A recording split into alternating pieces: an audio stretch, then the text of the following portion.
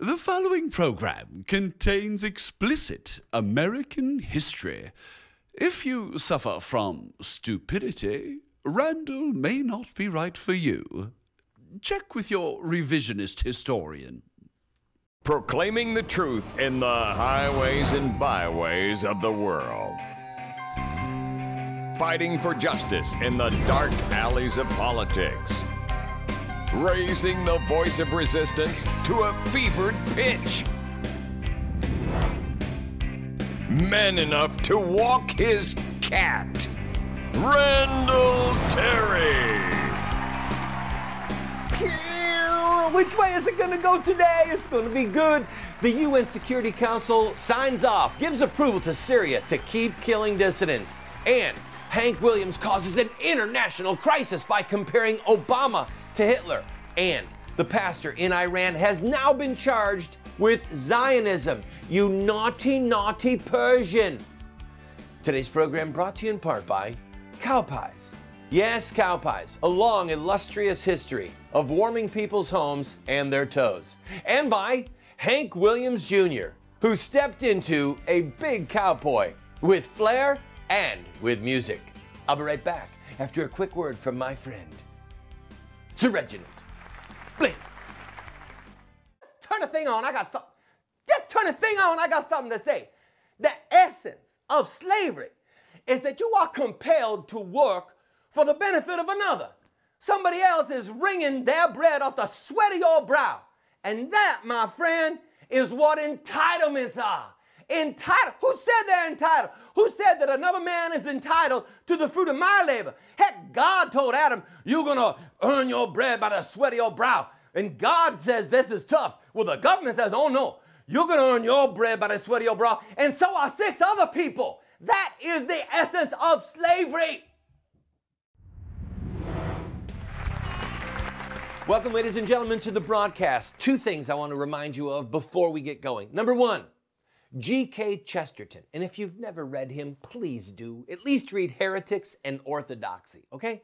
G.K. Chesterton said, that's hard to say, he said, that which is ridiculous deserves to be ridiculed. So remember, if you look in the Bible at the prophets, at Elijah, at Jesus himself for that matter, there's some times when it's quite appropriate to mock and to ridicule that which is ridiculous. And this program has honed that to an art form. Second of all, God has a plan for your life. The Almighty created you. He who made heaven and earth created you and died for you on Calvary's tree so that you could be redeemed to him for all eternity, but not just that, so that you could have a purpose in the reclamation of this world, so that you could rebuild the ancient ruins, so that your life could have an impact for righteousness and justice, and an impact against evil and darkness. May the just love you, and may hell know your name, and may hell detest you. That was a blessing, by the way. All right. Oh, wait a minute. Breaking news. This just in. Ladies and gentlemen, I'm sorry to report Attorney General Eric Holder apparently has full-blown Alzheimer's. Yes, Alzheimer's has officially set in on Eric Holder. We knew for several months that he was suffering from some type of dementia, but now it's clear from his testimony before Congress that he is suffering from Alzheimer's. We're talking, of course, about whether or not he remembered that the U.S. government was involved in illegal gun running to Mexican drug lords, one of the guns of which was used to kill a U.S. agent. He says, I don't remember anything about it except maybe a few weeks ago I heard something. No, he was being briefed weekly, okay? Weekly briefings.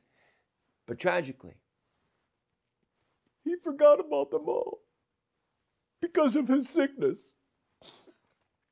Congress, rather than investigate him for perjury, is now recommending that he go to an itty-bitty house out in the wilderness where they wear a white jacket and perhaps they tie their arms together so they can't hurt anyone or hurt themselves. We'll see what happens. Eric Holder, you vile louse. You vile louse. What a liar. But don't worry, people. He'll help you kill your baby. And he'll charge Dick Retta, a friend of ours in Washington, D.C., an 80-year-old man, with the violation of the freedom of access to clinic entrances. What is Dick Retta's great crime? That he stands in front of a Planned Parenthood and begs women, don't kill your baby. Don't kill your baby. We'll help you. Don't kill your baby. He's got time to charge Dick Retta, and he forgets about gun running. Eric Holder, you're a despicable person. All right, let's go to Hank Williams. This is some seriously big breaking news, ladies and gentlemen. Poor Hank. In case you missed it, his song, All My Rowdy Friends Are Coming Over Tonight. All my rowdy Nazis coming over tonight. Well, it's been yanked off of ESPN Monday Night Football because, well, he compared Obama to Hitler. Now, I like Hank Williams, but frankly, he missed it on this one. Let's go over Hitler and Obama right now, all right? We'll put Obama here, Hitler there. First of all, Obama, he's black. Hitler, he's white. Number two, Obama, clean shaven. Hitler, he's got that weird little facial hair thing going on over there. Now, we could add that facial hair to Obama, but it doesn't work. However, with Eric Holder, check him out. Oh, yeah. Now, that's got a little something going on, but we're already done with Eric Holder. All right? Obama has Jews in his cabinet. Hitler kills Jews. They don't compare there. How about this? Obama, curly hair, little gray flecks in it. Hitler, straight hair, maybe dyed, very dark. Origin, Hitler, he's Aryan. Obama, Kenyan, and a little bit of American mixed in there. And finally, I think that this is really what grasps the essence of the difference between them. Hitler, brilliant orator, inspirational, and no teleprompter. Obama lives and dies by the teleprompter and is losing his grip on demagoguery. So, while I like Hank Williams Jr., I think that he messed up by comparing Obama to Hitler. Now, the fact that Obama, like Hitler, is overseeing the murder of millions of innocent people. Obama did it, or rather Hitler did it in concentration camps. Obama does it in abortion mills, both in America and around the world. That one ethical comparison does deserve the light of day, but I don't think that that's what Hank Williams was talking about. So we will not make that comparison today, only to say that Hitler's efficiency in killing the innocent far exceeds Obama's. Obama's like a stumbling drunk fool when it comes to genocide. I mean, don't get me wrong, he's killing people, but not with the efficiency of he who created the Autobahn. We'll keep you updated on whether or not Hank's phenomenal song, All My Rowdy Friends Are Coming Over Tonight, is going to make it back to Monday Night Football. I've got to take a break. When we come back, an update on the Iranian pastor and China and Russia signing off. Syria, go ahead, kill your dissidents. It's okay with us because we don't want you interfering with us if we kill our dissidents. And part 2 of the interview with that Secret Service agent who resigned from protecting Obama in order to run for the U.S. Senate. Part 2 of that exclusive interview filmed in Israel coming up. Don't go away. You're watching the nation's #1 Tea Party television show, and we know it's true because we say so. I'll be right back. There's room on the granite at Mount Rushmore for one more face. They're saving it for Randall Terry. Something about having to be dead first.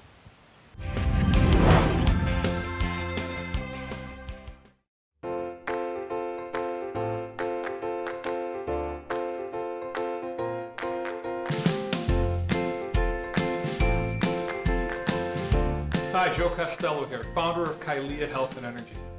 I've been making superb nutritional supplements for over 15 years, and from day one, I've partnered with Randall Terry, helping to fund his invaluable work in reclaiming our country's biblical and godly roots. I want to share with you a product that has changed hundreds of thousands of lives since its inception. Introducing the Total Living Drinks. Greens and Berry, the ultimate superfood formulas that provide you the 9 essential areas of nutrition your body needs on a daily basis. Each serving of the Total Living drink provides the life-giving phytonutrients that come from the equivalent of 5 servings of organic vegetables and berries, enzymes for better digestion and nutrient absorption, protein for building lean muscle mass so you can burn more fat for fuel, probiotics for better intestinal function, herbs for building energy and stamina, antioxidants for maximum immune function and disease prevention, and all the vitamins and minerals you need for slowing down aging and maximum health. You would have to take 30 to 40 capsules each day and spend almost $10 a day to match the over 30,000 milligrams of total nutrition in each scoop of the Total Living drink. Order right now and get started on the amazing Total Living drink. They come in 2 delicious flavors, Total Living Drink Greens and Total Living Drink Berry. And every single dollar we receive, we give a generous amount to Randall Terry's organization to help further his work and further the kingdom. Visit us online at the address on your screen and receive an online discount or call the toll-free number. Call today, and for the daily price of a latte, you can get back on the road to better health and energy with Kylea's Total Living drink.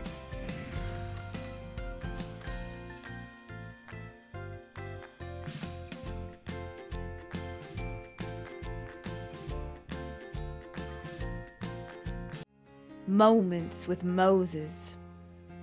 All the leading priests and the people likewise were exceedingly unfaithful, following all the abominations of the nations. And they polluted the house of the Lord, which he had hallowed in Jerusalem. Welcome back to the program, friend. A Delaware mother has been arrested and charged with trying to sell her newborn baby for $15,000 to a couple evidently who wanted to adopt this baby. Those details are not clear to me at this point, but let's just focus number one. This poor mom, God help her, God please help her. One can only imagine the despair and I'm guessing the addiction to some narcotic that would drive her to such extremity. However, what did she do wrong? She didn't go to Planned Parenthood first. If she'd have just gone to Planned Parenthood, maybe she was the victim of a sex crime. Maybe she was involved in some illegal sex ring. Maybe she's a sex slave. And Planned Parenthood would have covered that up. And if she'd have done it in Massachusetts, well, for $50, thanks to Mitt Romney, she could have had a copay and killed her baby, no problem. A baby in a dumpster is better off, according to Obama and Mitt Romney, than a baby being sold for $15,000 and hopefully raised by somebody who actually wants the baby. I will just make this one quick observation. I know this is a little harsh, but we've got to be slapped repeatedly in this country to come to grips with the horror of what's going on. Joseph, remember him in the Bible? Jacob's son, Israel's son. Jacob was sold into slavery by his brothers, and he ended up saving them. Yeah. He said to them, you meant it for evil. God meant it for good. He was better off alive and sold into slavery than dead. And they were discussing killing him. So this little baby, please, Jesus, protect this child. We need to pray for this baby. This baby is going to have some heartache when he or she grows up and finds out exactly what happened. But this I know for sure. This baby, made in the image of God, is better off dead than alive. In related news, Congressman Denny Rehberg has introduced H.R. 3070 to defund Planned Parenthood. Okay? He wants to cut off money for Planned Parenthood, wants to give doctors the right to oppose Planned Parenthood and all child killing and not suffer consequences, and wants to take away some money from some of the socialist government health care providers if they promote and encourage killing the baby. This bill, well, you can count on our pro-life Republican Speaker of the House, John Boehner. You can count on his support. Not. Once again, Boehner, in his continuing resolution battle with Obama, has caved in and funded and refunded the child-killing giant, the criminal syndicate, Planned Parenthood. In case you don't remember why I call Planned Parenthood a criminal syndicate, please remember, undercover people, undercover pro-life agents, on tape have shown that they will protect pedophiles, they will protect now, I have to be careful what I say here.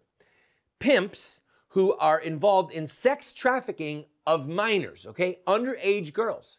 Pimps bringing in minors who are pregnant, saying we want to kill this baby, and Planned Parenthood covering up the crime. That's what Planned Parenthood is about. That is why they are a damnable criminal syndicate who don't deserve not only any of our money, but what they do deserve is to have some of their key officials behind bars after they've been publicly flogged. Well, I've got to take a quick break. When we come back, we've got that interview with the candidate for Senate in Maryland, second part of the interview that I did in Israel, and a couple of thoughts on China and Russia. Don't go away.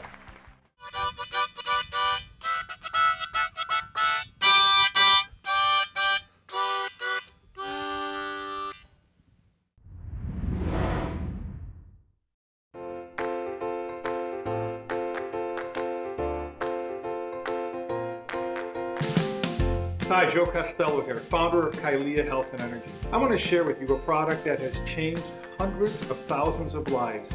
Introducing the Total Living Drinks, Greens and Berry, the ultimate superfood formulas that provide you the 9 daily essential areas of nutrition your body needs. Each scoop provides the life-giving phytonutrients that come from the equivalent of 5 servings of organic vegetables and berries, probiotics for better intestinal function, antioxidants for disease prevention, and vitamins and minerals for establishing maximum health. Order now and get started on the Total Living Drink. When you do, a generous gift will go to Randall Terry's organization to help further his work and further the kingdom. Order online and receive an online discount or call the toll-free number. Call today and enjoy maximum health and energy. I have no fear of the future. Let us go forward into its mysteries. Let us tear aside the veils which hide it from our eyes, and let us move onward with confidence and courage. Sir Winston Churchill. Welcome back to the program, friend. Quick correction, slip of the tongue in the last segment. I said that the baby was better off dead than alive. I meant better off alive than dead. I apologize. However, there are people, including some people who say that they're Christians, who think that it's okay to abort a baby because the baby will not have a really good quality of life. They're better off dead than alive. And so I propose that we round up all the people in the world who have a less than stellar quality of life going on right now, and we just off them all. Do them a favor. Put them out of their misery. Yeah. No. Just kidding.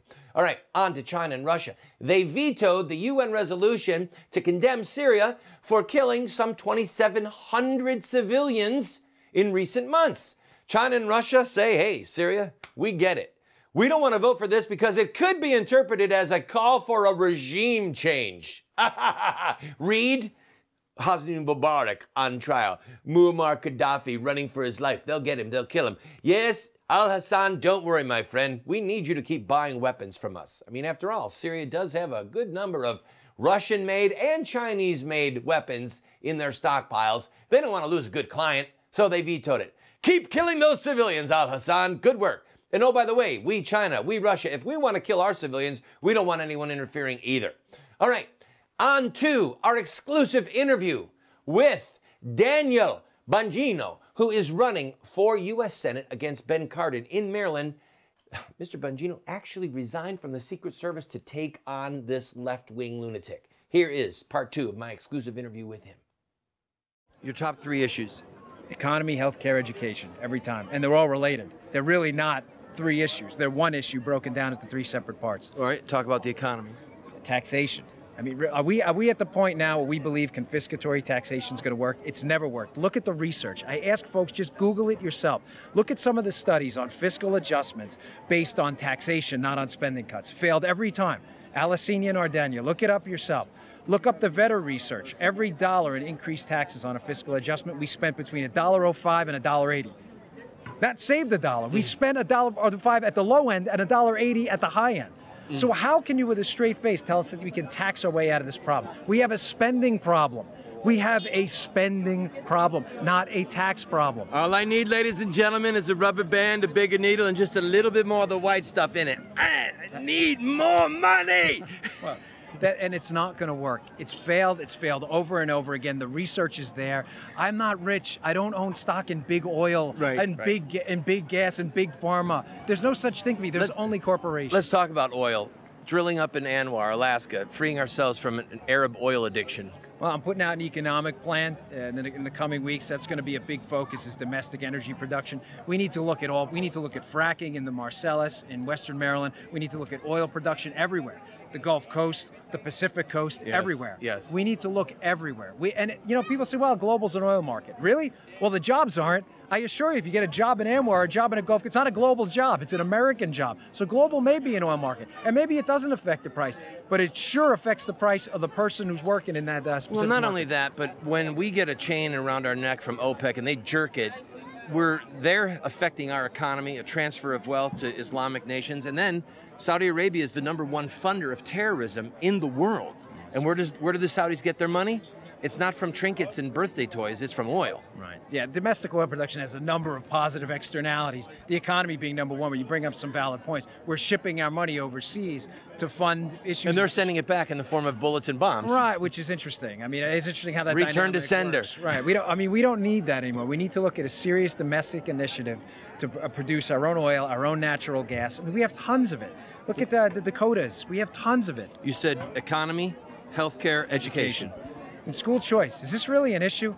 How do the Democrats defend themselves? You know, my opponent voted down school choice in D.C. and federal funding for school vouchers. How do you walk into Baltimore City and tell a parent who, mind you, cares no less about their child than you or I do, no less. There's no they. It's not these people or they. There's no these people. Moms and dads care more about their kids than a bureaucrat. The melanin content of their skin or where they were born is irrelevant. It's as arbitrary as the height of your cameraman. It means nothing. These folks care about their kids as much as us because there's no they. How you can knock on their door and tell them you support them, but then say, no, you go to the school, I say. Not you say, I say. Yeah, but sir, that school's no good. It's a prison. No, you go there. But I'm for you. No, you're not for them. And I go into Baltimore City and Prince George's County and I knock on doors and they say to me, wow, you're a Republican? You're either crazy or you really believe in the cause. I say, well, it's the latter, I assure you. I believe in the cause. In case you just joined us, ladies and gentlemen, we're standing, the Western Wall is here, also called the Wailing Wall. We're here in Jerusalem. And Daniel is running for the United States Senate. Andrew's trying to get a good angle with the sun. All right, healthcare. Healthcare. We have to repeal the Affordable Care Act immediately. Every failed initiative in human history in regards to healthcare is in this specific bill. It's like they're either attempting to collapse the healthcare system or it's a strict ideological fight on their part. It's for sure ideological. Yeah, there's no bargaining. There's no with empirical evidence that you would go, oh, this has worked in Canada, this has done great in England, let's do that. No, when you look at the English system, they've actually lost productivity. Think about that. They've lost productivity. We are richer in the United States and in a lot of the developing countries in the world because we figured out to get more output out of the same inputs. The English healthcare system has figured out to get less output out of the same inputs. We're using this is the gold standard. Yeah, but their Gravediggers Union is doing really well. They're doing There's a lot fantastic. more dead people right. than put in the... Right, and there's a lot more, you know, every resource is scarce, or we'd all have Corvettes, correct? You can only ration, am I wrong in it? You can only allocate resources one of two ways, either a price mechanism or you can ration it. If someone can show me a third way, your audience or a Democrat or an ideological leftist, I'd like to hear about it. But either be honest with the folks and come over and say, we're going to ration it. Or really, as that's where I'm going to fight. I'm going to fight on every. What was iPad? Why do you need iPad? Because you need to ration services. Why? Or else everybody would drive a Corvette. Why would you drive a Ford Pinto? So you'd have prices? I want to live with the risk of an explosion behind me. It gives me an adrenaline rush every day. My father was a plumber. He had a Pinto. That's why that comes to mind. So. Did he ever have an explosion? No, luckily. He's still alive. Yeah. Not driving the Pinto, though. All right, any last word to our viewers? And again, folks, go to his website. You see it there on the scene, or rather on the screen. Any last word to our viewers? Yeah, I just want to say it's time for real people who lived real lives with real consequences. You know, to get up off the couch. You see it with the Tea Party movement. Stop throwing the Nerf football at the screen. And don't feel bad for me. I left the job and I left it online because I believe in a cause. I don't want your vote because of your sympathy. I want your vote because you believe in me. Because I'm a real guy who's really led a life with real consequences. If you live in a state besides Maryland, which is most of you, you can't vote for Daniel, but you can send him money. Why not? Please, we appreciate it. Money's the toughest part of politics is asking for money. Yep, but and you've got to do it. You can scream in a train station, but ultimately you have to buy a megaphone. So, yeah. All right, thank you. God bless you. Long life to you. Thank and if you, I sir. can be of service, you let me know. Thanks a lot. I appreciate it. My pleasure. Thank you.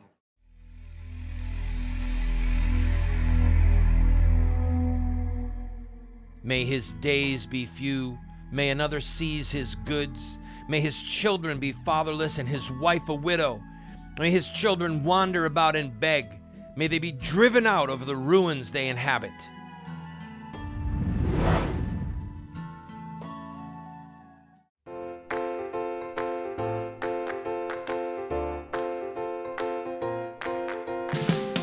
Hi, Joe Costello here, founder of Kailea Health and Energy. I want to share with you a product that has changed hundreds of thousands of lives.